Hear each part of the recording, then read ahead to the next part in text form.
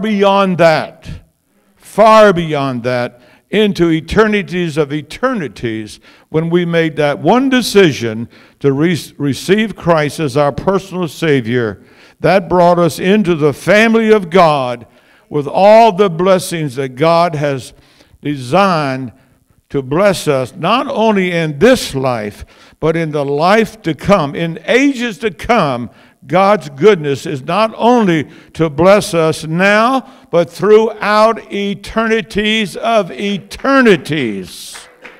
Let's read that. But when the proper time had fully come, God sent his Son, born of a woman, born subject to the regulations of the law. So why did Christ come? Why do we celebrate Christmas? And I think it's so important that every father and mother sit down and talk with their children and let them know why we celebrate Christmas. Nowhere in the Bible that I see that we're commanded to do it, but then how many in here enjoys when we celebrate your birthday? Let's see your hands. Everybody enjoys? All right. Well, you know, we enjoy people and singing happy birthday to us. Well, it's Jesus' birthday when he came to this earth. But notice he came in the fullness of time, at the proper time. God's timing, not yours, not mine, but God's timing. He sent his only begotten Son. Now let's read on a little bit further. Next verse. To purchase the freedom, to ransom, to redeem, to atone for those who were subject to the law, that we might be adopted and have sonship conferred upon us and be recognized as God's sons. Now let's just leave that on the board and make sure that we understand that. Let's just don't let that script. Why was Jesus born? All right, to purchase freedom. For who? For you and for me and for the Jewish people that was under the law. He purchased the freedom and to ransom and to redeem us. Bought us back. To atone for those who were subject to the law, that we might be adopted. Everybody say, I'm adopted, into the family of God. Now, even in the natural, when you adopt a child into your family, everything you have now belongs to them. They get a full share of the inheritance. If you have 3 children before you adopted that one, when you adopt that one that's been adopted into your family will get the full share of their inheritance as the other 3 kids that belong to you. So we get the same inheritance that Jesus gets. We are heirs of God and co-heirs with Jesus Christ. So it's much more than just having your sins forgiven. Okay? Now that's very important to understand, that why Jesus came. And you know, from one generation after the next generation, if the previous generation doesn't share with the next generation certain things, that next generation will not know certain things. Do we understand that? And so we're living in a world today that most children think Christmas is a Christmas tree, gifts are under the tree for them, and I'm not kicking that. Like I said, my name's Jimmy, and I'll take all you give me. But folks, we know it's more than that. We're dealing with eternity. We're dealing with God who has changed our nature and given us his nature, and we have been adopted into his family. That means God is our heavenly Father. And I ask you a question. Is God somebody up there with a big club ready to hit you over the head the minute you make a mistake? Or is he your really heavenly Father? And you know that he loves you very much, and he's concerned everything about you. And when you study the scriptures of God and the Word of God, You'll find that out. In fact, he loved us while we were yet sinners. I'm so glad my earthly father loved me while I was a bad boy. Of course, I knew there was no other bad boys in here, but I'm speaking for myself. You were just a little angel.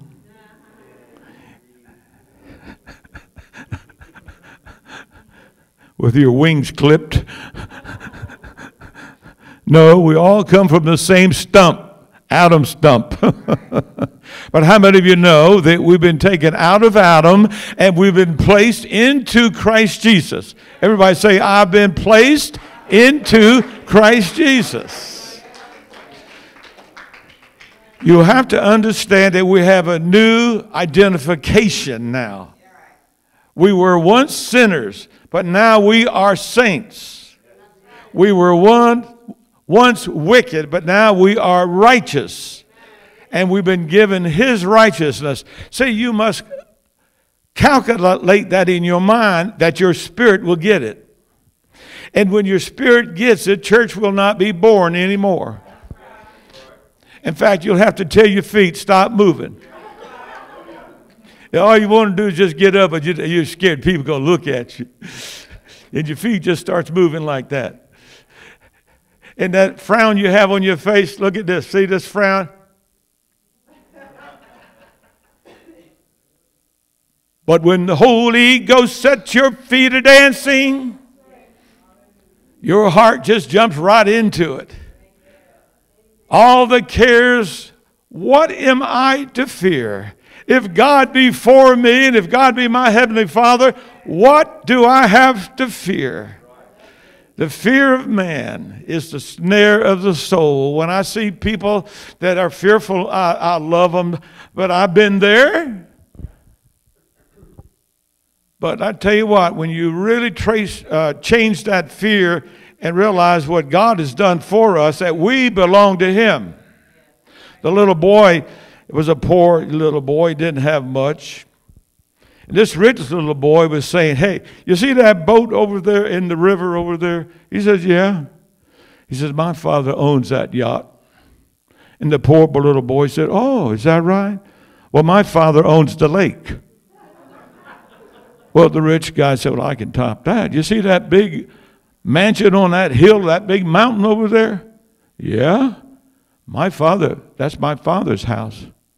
And the little poor boy said, you see that mountain? That's my father's mountain. Listen, our God is a good God. And when you read Romans chapter 2, verse 4, don't you know that the goodness of God has brought you to repentance? My wife, when I first started out, we won't go too deeply into that, but her goodness, God used her and her goodness to bring me to repentance. Because I used to, drink and smoke and curse, and of course none of y'all did that, I realize that, but I don't want to shock you, but I was there, lived in the world 26 years before I was saved, so I know everything goes on at the tonky-honky, and honky-tonky, and I was a honky-tonky-tonk. Oh, the devil will set your feet a dancing. But you see, when God does that work in your heart and gives you his nature and deals with that Satan nature, you don't go around shooting people anymore. I see the news people are wondering, why are they doing that? What's wrong with them people? Don't you read your Bible? It says that they have the nature of Satan. That's why they do that. Satan has come to kill, to steal, to destroy. It's no mystery to me. Hello, church, are you out there? Read your Bible. First John chapter 3, verse 8, 9, and 10. You mark that down. Read that. They have the nature of their father, the devil. Some of you are not even familiar with that scripture. You better mark it down and read it when you get time. Then you'll know I'm preaching gospel. Well, Christ came to save them. And they're only doing what they see their father do. Did you hear what I just said? Why are they shooting people? Why are they killing? They only do what their father tells them to do. See, we do what our Father tells us to do. We love people. We forgive people. We bless people. That's what the children of God does. But the children of the devil kills people, declares war, steals, murder, rob. See, it's not no real mystery. How many of you understand what I'm saying? Let me see if I'm talking to the right people out there. So you got to know the Word of God, why people do certain things. But aren't you glad that Jesus Christ, now look at that, He came to redeem those people that are shooting people. He came to redeem us. Well, Bob, I've never shot anybody. Ooh, you want me to show scriptures on that? If you don't love your brother, you're the same as a murderer. Isn't this good preaching? But aren't you glad that you accepted God's salvation? Aren't you glad that He intervened in your life and chose you before the foundation of the world to be His child? Now, we are the children of God. We've been adopted into the family of God. I got 20 more minutes.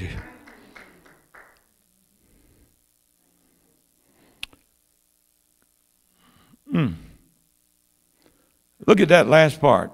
We've been adopted and have sonship conferred upon us and be recognized as God's sons.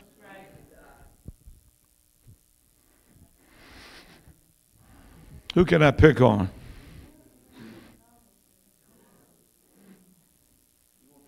I want to introduce to y'all God's son. He's been adopted into the family of God. And his big brother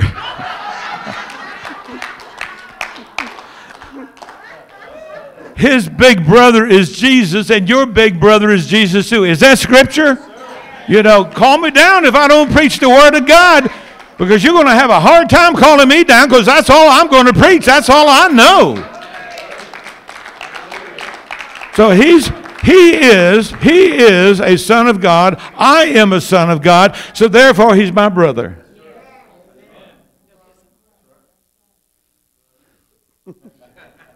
And I only say good things about my brother. And I hope that's all he says about me. All right, you may be seated. I heard your wife say, and I believe that. I've never heard him say anything ugly about anybody at all. Now, I think he said I was ugly one time, but I didn't pay no attention to that. Now, you're not going nowhere if you don't believe what God says. You are God's son, adopted into His family. That means that everything that belongs to God belongs to you. Now, I know that is not religious preaching, but that's Holy Ghost gospel preaching.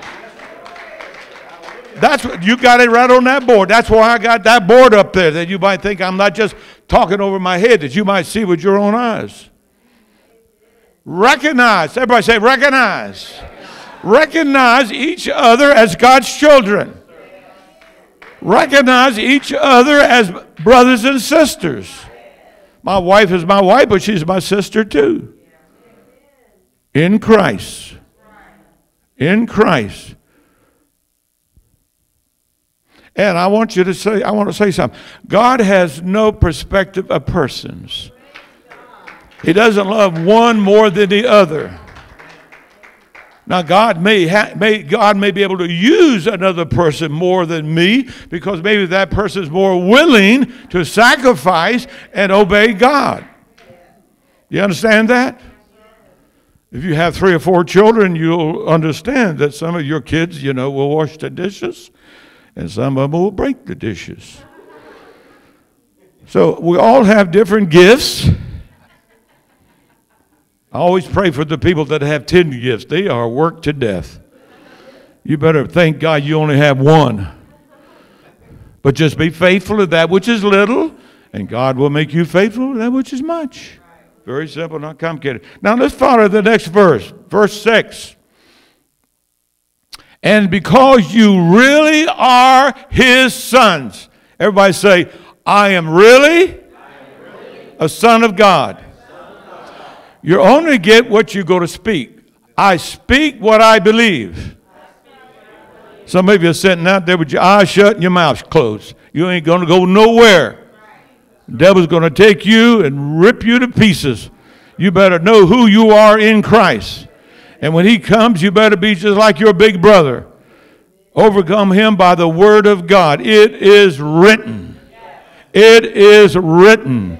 The other day I had such a horrible attack in my mind. I was laying down thinking about the sermon this morning, the things of God. The devil just came in there, put all kind of trash in my brain, but I knew exactly what to do. What's new? That's just part of the program. I'm a child of God.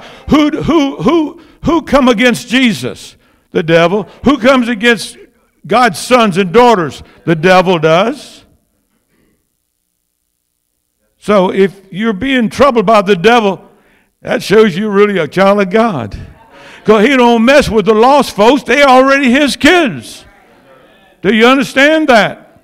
But when you become a child of God, then the devil's going to try to stop you from doing God's will, and he's going to put all kind of thoughts in your mind. You're no good. Who do you think you are? You just this and you that. No, I'm not.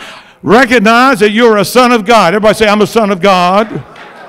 I'm a son of God. And look at that. Because you really are his sons, God has sent the Holy Spirit of his Son, Abba, into our hearts, crying, Abba, Father, Father.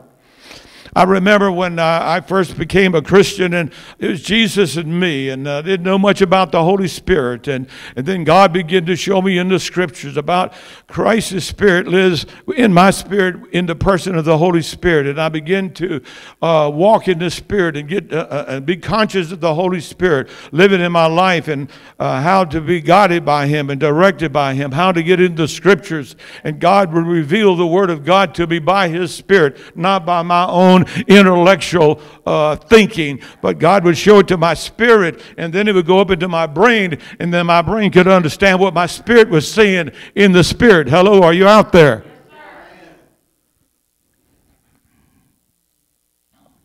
Let me tell you something. You either is or you ain't. I want to know, I love everybody in this church. But if you go through all week long not fellowshipping with God, something is wrong. May I love you to tell you something is wrong. See, that on the board means nothing to a lost person. But when you're saved, the Holy Spirit bears witness, and something rises up in you, and you just want to say, hallelujah to the Lamb of God. And people will look at you and say, what's wrong with you? Because if you got it, you know you got it. See, there's an inward knowing that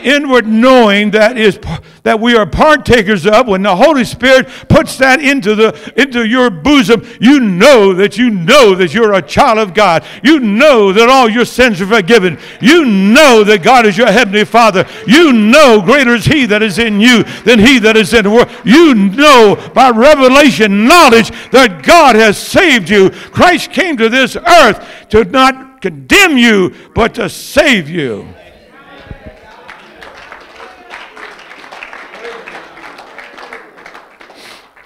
Verse 7, then we're going to go to another verse that's going to make your socks come off. Therefore, you are no longer a slave. You are no longer a child of the devil. You could put that in there. I'm not adding to the body, but all of that is in there. Bondservant, a bondservant. You know what a bondservant is? We serve the Lord because we love him, not to pay some debt. If you understand how the Jews all did it, and they had to work 7 years to pay off their debt to somebody they owed money to. And after that, they could continue working for that particular person as a bondservant, just because that that employer was good to them and I want to stay and work for you, then they become a bondservant. Then they get a little in your ear that you're a bondservant. I serve God not because He makes me serve God. I love God because I'm His child. I love God because of me. He's my heavenly Father. I love God because all that He's done for me. I love Him, and regardless of what happens, I'm going to serve the Lord. Now, Bob, you just talking on the top of your head. No, I got a record. You can backtrack my record. I'm old enough. I've been through the rivers. I've been through the fire. I've been through the flames. I've been through the persecutions. I've been through it all. But God was with me. My Heavenly Father strengthened me. And I have strength and power because of Him, not because of me. For the Lord is my strength. And you get older, you better learn that verse real quick. Or you won't get out of bed on Sunday morning.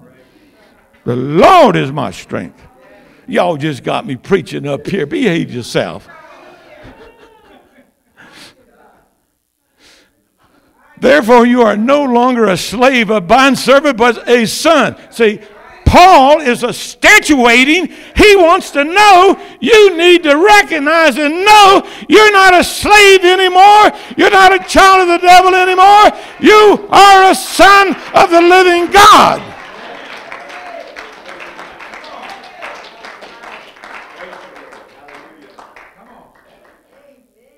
Now, let me tell you something. That'll just be words to you, but when you begin to believe it, when that thing gets deep down in your heart, out of the abundance of the heart, the mouth will speak. I will speak what I believe, and I believe what the word of the Lord says. I am no more a slave. I am a son of God. Now, notice what it says. But a son. And if a son, it follows that you are an heir by the heir of God through Christ. Folks, don't put all your chips down here. We're on it. Listen, this ain't our home. We're pilgrims passing through this old life down here. I thank God for everything I have over there, but I'm going to leave it all to Susan when I go.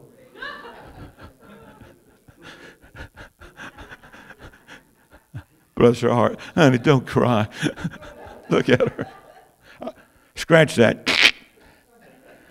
When she passes on, she's going to leave everything, all that makeup for me and everything. I'm going to look real good, I tell you that. See, once we recognize and can comprehend that, you won't go around depressed anymore. Because the devil's keeping you from that revelation of who you are in Christ. See, we're in Christ. Everybody say, we are in Christ. The Bible says, 1 Corinthians chapter 1, verse 30, it's because of Him that we are in Christ Jesus. Because of Him that we have our life in Christ Jesus. Listen, let me tell you something. People are not just bored with religion. They're bored with life. Can I be ugly for about 2 minutes? Then y'all can throw bricks at me. Of course, you love me and you wouldn't do that because I'm your brother, right? Good. I'm glad I got that straight. Get your education. Then what? You're still not happy. How come I talk like that? Because I've been around a long time. Well, if I could just get my college, I'd be happy. No, you won't.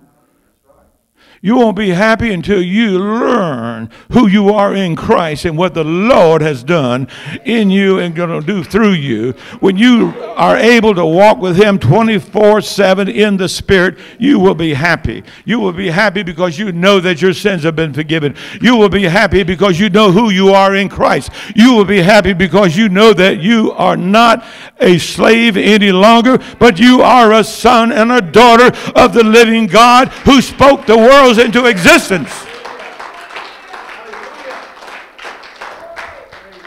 See, you must understand that God has a purpose in all of this. You see this plaque or thing, whatever you call it, this thing you do over here? Family.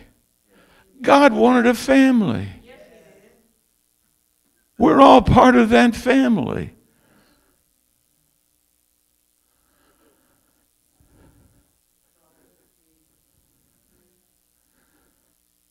Yes, he loves us, but he wants a family.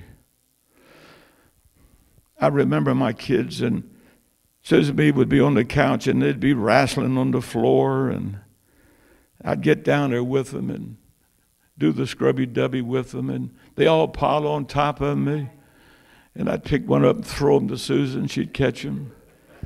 It wasn't quite like that, but they thought that's the way it was. Kids just love to be wrestled with.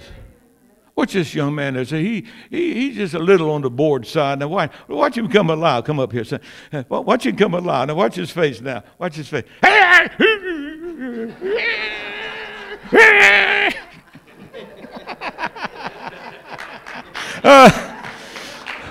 My grandson is up there like now. I don't bother him no more. He can turn me upside down. He could be like Eddie over there. Whoop! Turn me upside down. So anyway, he picks me up every once in a while and bounces me on the floor. Boing, boing. Is that enough, Grandpa? Oh, it's enough. Thank you. How many can identify with that? Wrestling with your kids. God just loves you. He loves to wrestle and just see you and just look at you. And oh my goodness. I look at my grandchildren and I just, oh, this is awesome. I look at Susan. I look at you guys. God looks at us and he's so happy. He loves you. Now, God sent his Son into the world to adopt us into his family where he could leave us a big inheritance. Yeah, you can interpret it that way. St. John chapter 3. Everybody there, be on the board. And I'll have to close in 5 minutes. Oh, this is so powerful.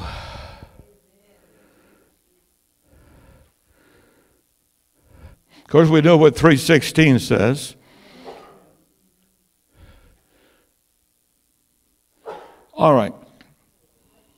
There's 3:16. Let's read it. For God so greatly loved and dearly prized the world, or that's you, that he even gave up his only begotten, unique Son, so that whoever believeth in, trust in, cling to, rely on him, shall not perish, come to destruction, be lost, but have eternal, everlasting life. If you're a child of God right now, you will never die.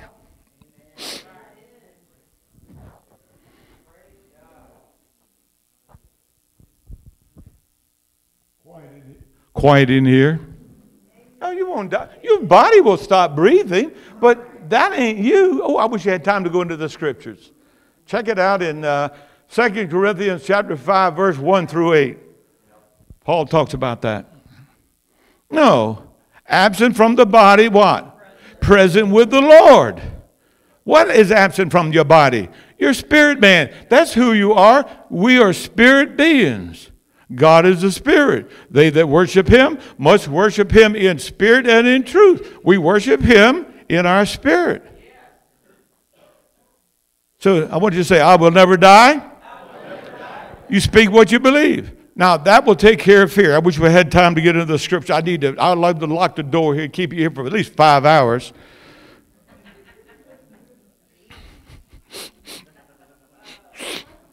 About after 1 hour, even I'd be up here. All right. That's my heart's desire, that you see what the Lord has done. Amen. All right, now look at verse 17 real quick, and we're going to close.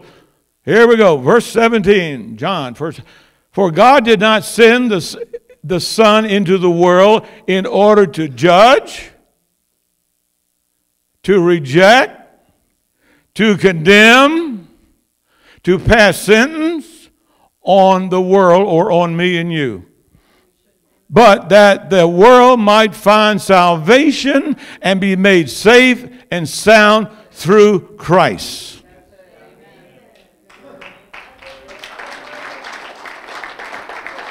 Now, I know many of God's people are plagued with condemnation.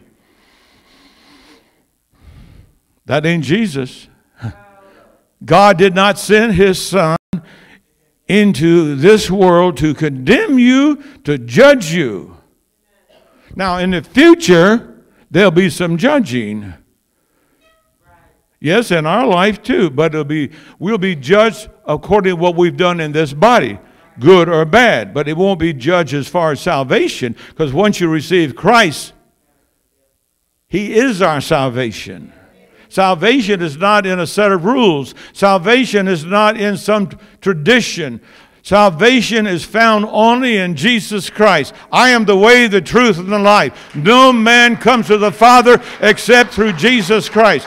We can be dogmatic in that. Some folks might not want to raise their hands in the church building. That's fine with me. That's what they want to do. And some might want to raise their hands. That's fine. That's wonderful. I know I come from the Baptist background, and I kept my hands in my pocket. Susan held the song book. I remember when I got filled with the Holy Ghost, my hands kept going up. I couldn't understand that. What's this thing? People think I'm crazy. Can imagine you outside there and you see somebody with their hands in the air, and you think, well, goodness, somebody's sticking them up. We better find out who's got the gun on them. You just want to reach out and say, I surrender all to Jesus. I surrender all. It comes right out of the part of your being, right out of your heart. And you don't care what people think. You don't care if they stink. It don't make no difference. You're in love with Jesus, and you say, I tell you, I think one of the greatest things in the world, when I would come home from work, I used to work, and my kids would run to me with their arms in the air. Boy, I'd scoop them up, and we'd go round and around, and, oh, Mama, Daddy's home. And she'd say, already? Just kidding. No, Susan.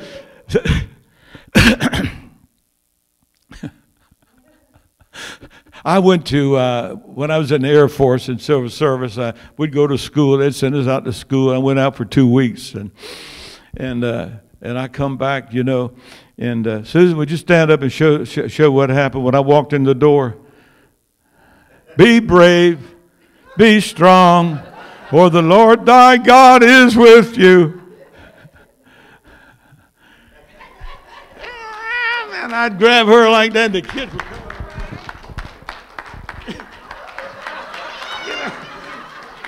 I'm just kidding. They'd come around. Oh, I ain't never going to Texas without you again, darling. Oh.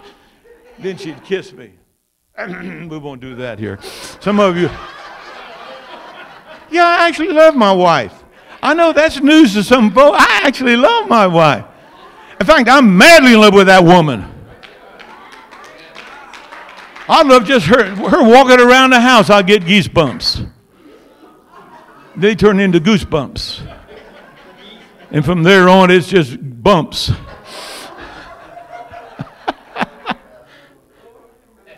See, life don't have to be dull. It's wonderful when you have the Spirit of God in control of your life, saints. Hallelujah to the Lamb of God. We're adopted into the family of God. My bank account is so loaded with money. Hallelujah, it's going to last me throughout eternity. So this little bit of teeny time down here is nothing but a vapor. Is that scripture? Yeah, that's what James says. That's scripture. All right, let's read here and we're going to close. Look at verse 18.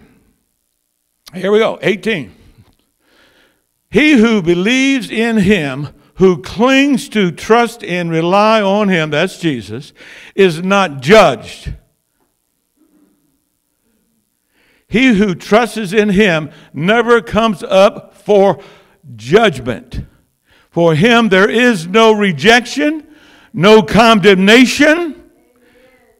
It's hard for me to see that. He Let me turn around.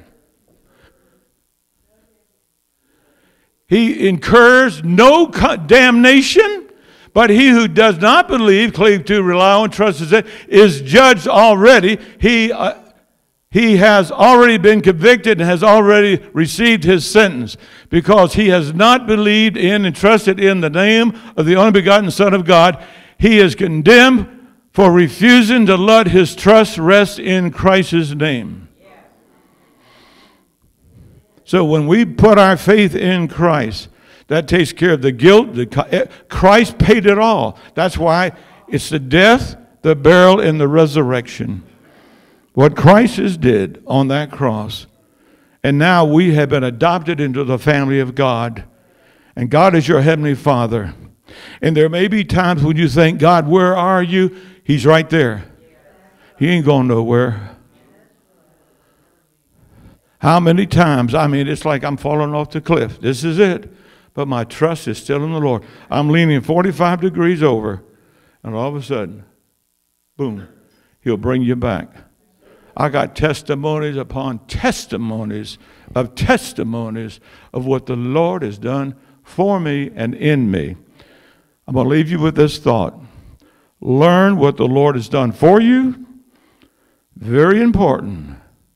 Learn what the Lord is doing in you, and he wants to do in you that he might do something through you.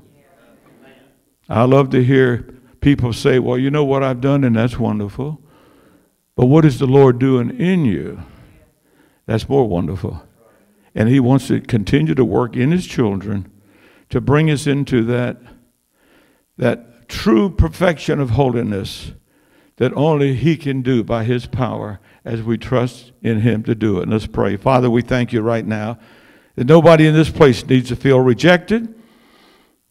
No, Lord, we're all accepted in Christ Jesus. And we thank you for accepting us, Lord. And if there's anybody in here that really has never experienced a new birth, they might have walked the aisle, but they've never been born again by the Spirit of God. May they come up right now and we can pray with them. Anyone, you know you haven't been born again, but you have said, well, I trust him. I've spoken that with my mouth, but the Holy Spirit didn't confirm it with his Spirit.